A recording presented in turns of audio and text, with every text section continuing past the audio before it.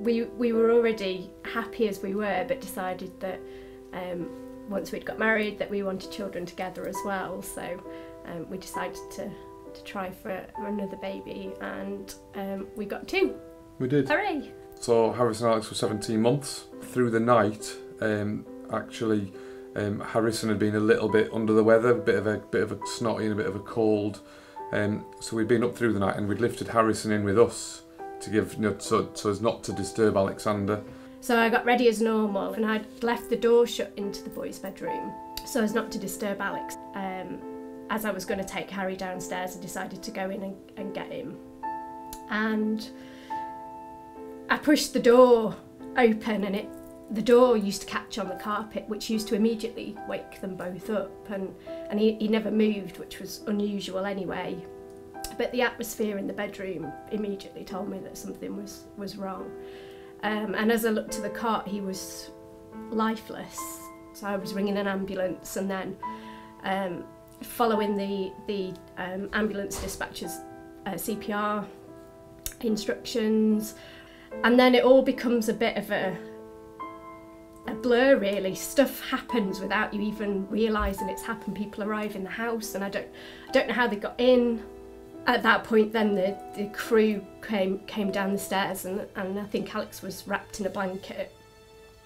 And as I watched them walk out the door, the last thing I saw of him leaving the house was his leg, wrapped up with this stranger.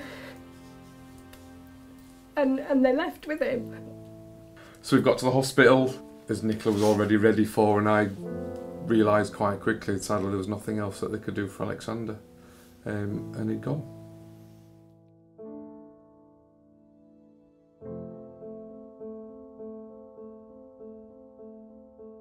Lots of people have heard of SIDS or cot death and are aware that small children and infants may die suddenly and unexpectedly, but around a quarter of all of the sudden and unexpected deaths in children actually affect children who are older than 1 year of age, and there's really very little research that's gone on in that group.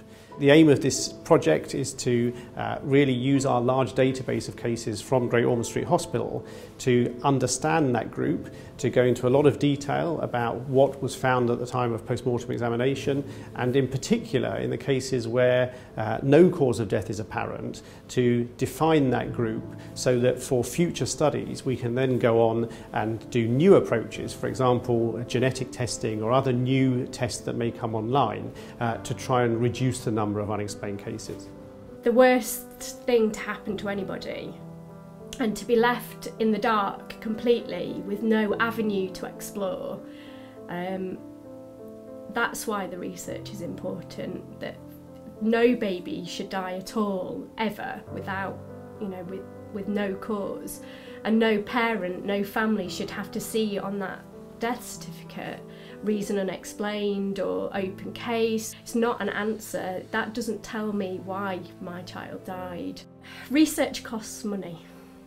That's the sad fact, that without money you can't do any research. People need paying to look at these figures. Mm-hmm. So we need to raise some money.